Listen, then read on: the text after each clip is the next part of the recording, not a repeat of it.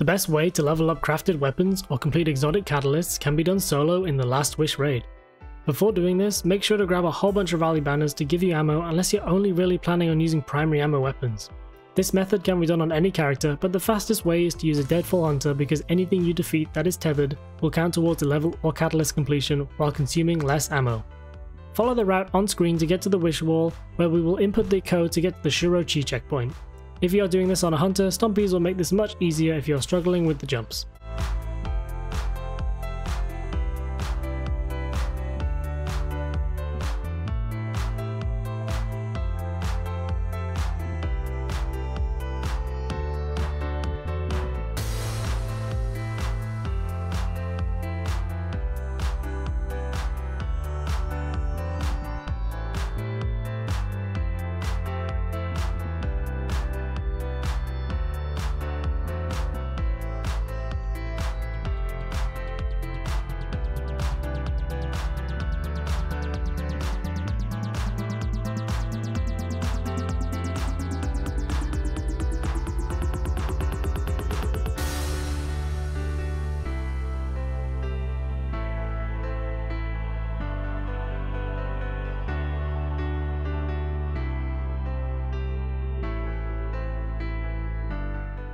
Once you're here, input the exact code you can see here before stepping on the plate.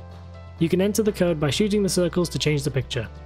This will reset the raid and teleport you to the checkpoint you need. For this example, you can see me working on completing the Arbalest Catalyst, which took me about 10 minutes.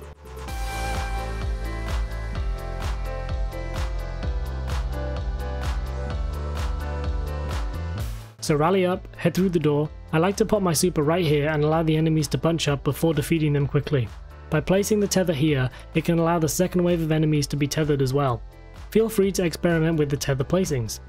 Once you either run out of ammo or all the enemies have been defeated, just wipe and repeat.